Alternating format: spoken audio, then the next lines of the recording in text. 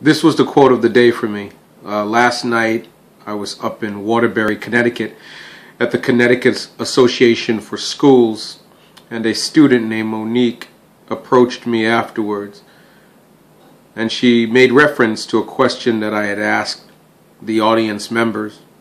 After my performance, I'd asked them to reflect upon how they were feeling right at that moment, and in one word, for them to say out loud, but not all at once, how they felt.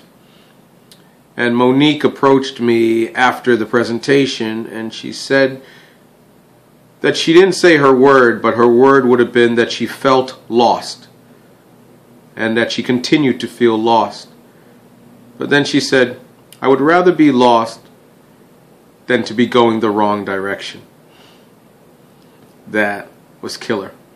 Beautiful. Beautiful. I just love that. So I told her that I would make it into a Facebook status update. I think I did one better. I made it into a video instead. Okay, Monique, thank you for that gift.